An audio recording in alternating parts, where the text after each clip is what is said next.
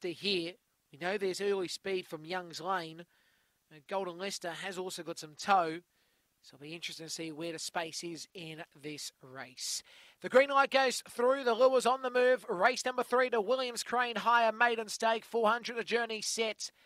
And away, Lightning Jazz began okay. Young's Lane, though, goes to the lead from Lightning Jazz and Skipping Bale. Now we see here Niels Express alongside Goldie's Ridge and back in the tails Golden Leicester. Well, Lightning Jazz goes to the lead, though. Young's Lane and also Niels Express got in a bit of a Barney rubble, and Skipping Bale went straight to the lead. Skipping Bale leads by about 7 to 8 lengths, and it's all over Bartha shouting, Skipping Bale wins. Skipping Bale defeats here. Well, second's going to be tight.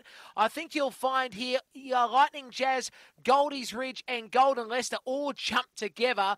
Then Niels Express and Young's Lane. Race time will come up. Well, as I said, they got themselves in a bit of trouble on the side of the track.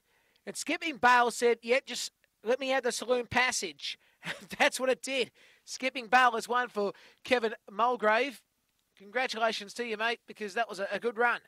So the 8 Pink first, owned by the Out on Bale Syndicate, managed by Earl Hillard.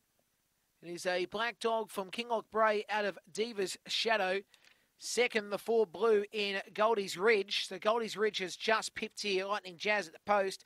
Robert Wormwell, he's the